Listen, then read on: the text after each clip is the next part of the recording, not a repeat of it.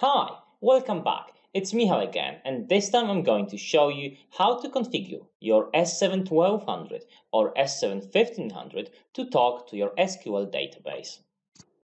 Okay, so we are back in our VM. Let's fire up Chrome and go to the support site to download the SQL library.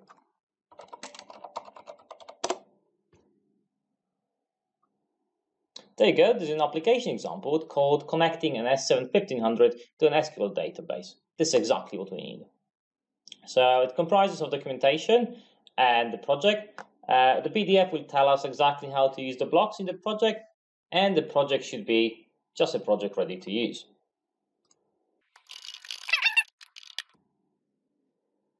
Nice, the project is now downloaded. Let's go to the downloads folder. Let's extract our project. And let's open it in TIA. So I already had TIA running.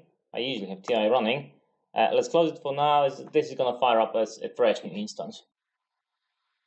There we go, TIA opening project for us now. Let's see what's in the project.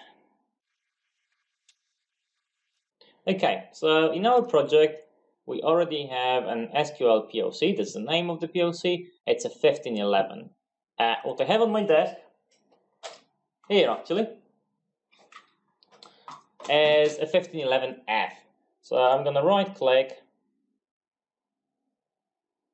change device, and select the 1511F. So a failsafe variant. 1511F, the latest and greatest on the latest firmware as well.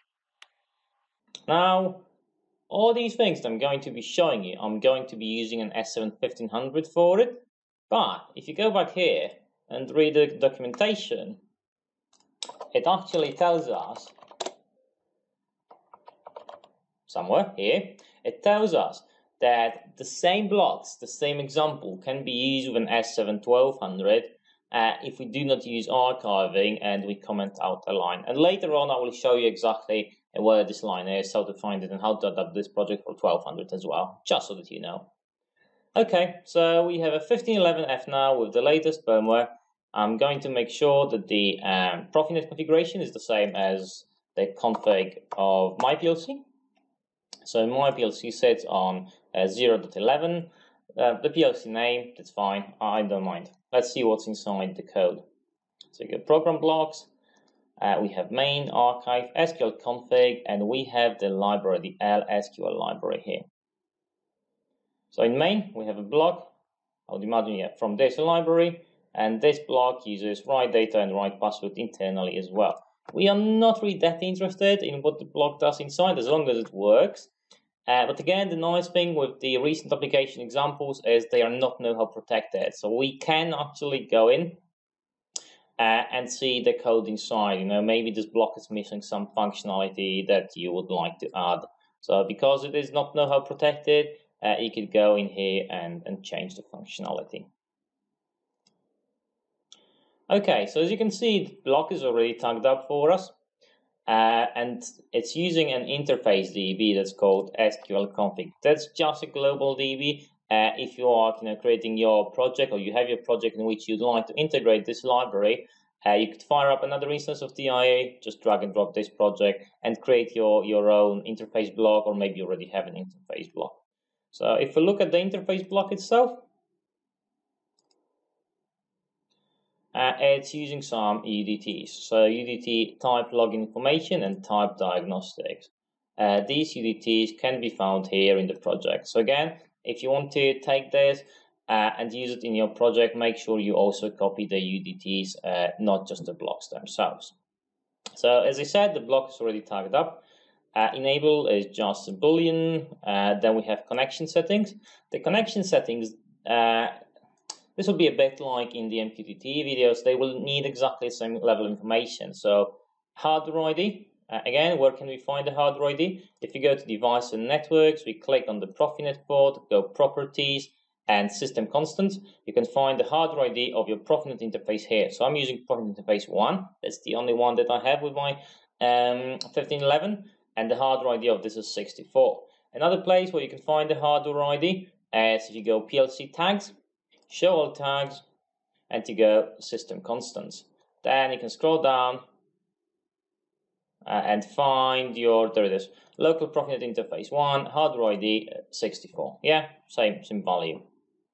So if I now go back to my interface DB, well, as you can see, my hardware ID is already set to 64. So this is okay, I don't need to change it. Next thing is my connection ID. So this needs to be a unique ID for the open user communication. So by default, we have programmed this, selected 10. If you are already using 10 in hex, you might just change it to 15 or anything like this, so that it is a unique ID. Connection type 0B stands for 11, so it's a TCP/IP, that's fine. Active connection establishment, that's what we want. Remote address. So this is where we need to type in the address of our SQL database. If you watch my previous video on how to set up SQL Express, the VM that the MySQL Express is running is on 013. And I am using the default port for SQL comms of 1433. Then I have a login information. So this is where I need to define some extra things. On the right hand side here, you can see which ones are optional, which ones are mandatory. So hostname is optional, mandatory username. Yeah, so again, if you watch my previous video, we set the username to be SQL _ S7-1500. The password is my top secret password. I love Semantic. The app name, this is just optional. This is the name of let's say your S7-1500 connection to the database itself. Then we have the server name. So for the server name, I think we should be perfectly fine if we just put it as this. So this is the name of my SQL instance actually. Library name, local, optional, not interested. Database to read or write from. So again, when we were setting it up with SQL Express, we added ourselves a new database and called it S7-1500 SQL DB. So this is fine as well. Then we have some more optional fields. That's all good.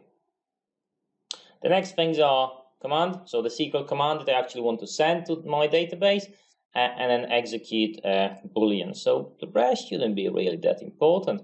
Theoretically, having just these should be fine for me and should allow me to establish comms to my SQL database.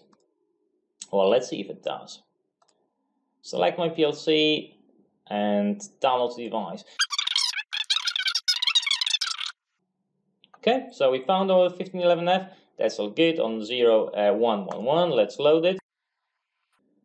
Password must not be empty. Yeah, so by default, most of the application examples, they come with this pre-selected, full access, no protection. And this means that you need to define the password for a fail-safe CPU. If you wanted to make changes to the fail-safe, then this password would be needed. I'm just gonna flip this to the, well, basically no protection. I do not recommend this. For production setups. For production setups, I would actually recommend setting this to no access and setting all these passwords for different levels of access so that your CPU is actually protected from overwriting. Okay, so we change this now. Let's just rebuild all. This will ensure full consistency of the project, so we won't have any surprises when we start downloading and it tells us that the safety is not consistent, for example, although in our case there is no safety, so we should still be fine. Continue without synchronization.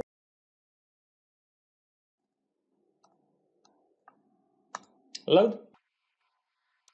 This will take a moment. Okay, download it, start the module.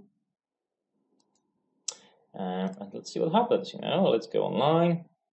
Let's close this window. Let's put the glasses here as well. Yeah, all good. Okay, so let's now try to establish the connection to our SQL database. Valid true means that the settings seem to be valid. Basically means that the block is doing something. 7002 means that it did send initial queries and is trying to connect to your server. If something goes wrong, this will change to 8602, for example, but if it stays at 7002, it means it's all good. If it does change to something else, just go here in diagnostics and check what is the error of sub function, and then just go to the help of TIA and look for tcon block here. So you go, for example, for a tsenc or a tcon itself. You scroll down, you find the code here, and this will tell you why it can't establish the connection. And it should be all good. As you can see, it's still at 7002, which means it's good. Now, if you remember our database, to which we are connected with the Management Studio, just to go through the process, connect here, SQL Express. I'm going to be using different account here. My top secret password. We have our database, and in the database we have a table called PLC data with columns flow, pressure, and temperature. So now what I'm going to try to do, I'm going to try to insert some values here from the PLC. But first, let's just make sure, the table is empty. So we can go back to our block, and by default in this project we already have a command inserted here that says insert into PLC data values 5, 6, 7. The only difference is, I guess, that ours is called, let me change this, PLC data. But I will still insert the same values of 5, 6, 7. It should insert them into subsequent columns. So 5 into flow, 6 into pressure, 7 into temperature. So now let's try to flip the execute SQL command. SQL command got sent. Let's see if it updated here. So again, we'll now rerun this command, press F5, and there you go, 5, 6, 7 in your SQL database. And this is exactly how you can establish communication and send data from your S7-1200 or 1500 to the SQL database. I did mention that I will show you how to do it with S7-1200, didn't I? So if you wanted to use these blocks with S7-1200, we need to follow the manual and comment out program line 386 of LSQL Microsoft. So this will be here, and you would then go to line 386. Where is it? 386. This. So basically, 1500 won't support this command. This one we wouldn't be able to use this block with 1200 if we comment out this and don't use the enable archive, or even delete the entire enable archive as well. This entire region, we should be perfectly fine, and this block would work with S7-1200. Again, if you haven't seen the video on how to set up the SQL Express itself and you don't have SQL Express yet, not sure how to set it up, please go check our other video that will tell you exactly how to set up SQL Express for communication with S7-1200 or S7-1500 CPU. Thanks, and speak to you soon. Bye.